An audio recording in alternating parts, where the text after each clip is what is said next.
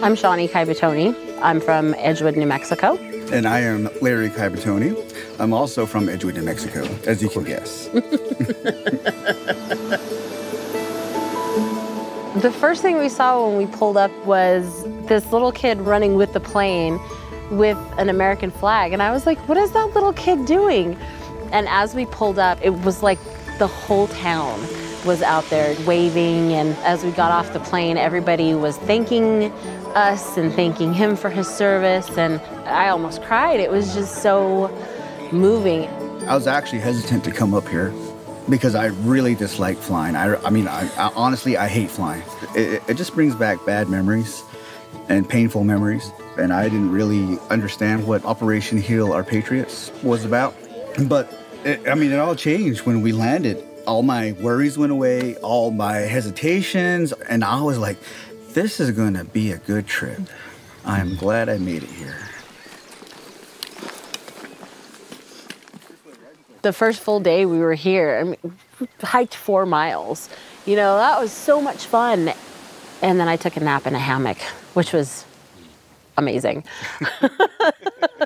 I did some fishing. The energy here is different than other places. Everybody has a great sense of humor, which really helps.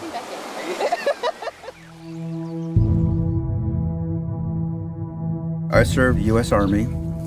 I was a radar technician. It was pretty intense. 2004, I was deployed to Iraq.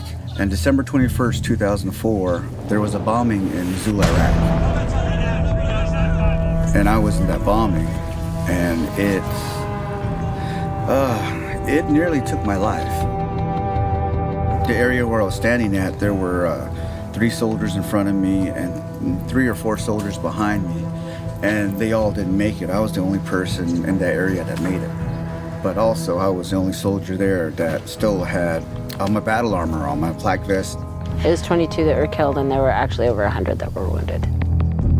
I found myself when I got back, I was very angry, very violent. I was fighting with my wife, screaming, having the neighbors call the cops because they were worried. And that wasn't me. With the classes here, it teaches you to look beneath that small, trivial thing you're arguing about because it's really about something more. I was saved that day for a reason. By all means, I should not be here. Today, I, Larry, recommit myself to God. Recommit myself to God. To you, Chani. To you, Chani. And to our marriage. And to our. As such. This has kind of given us a little bit more of a foundation of faith. So this has renewed that foundation and given us something to grow on. And we have found such a good common bond, and we have just laughed and had just such a great time. It's just been amazing. No matter how dark of a place you're in, you come here and you find camaraderie, you find friends, you find people that listen to you. You come here and you find the light.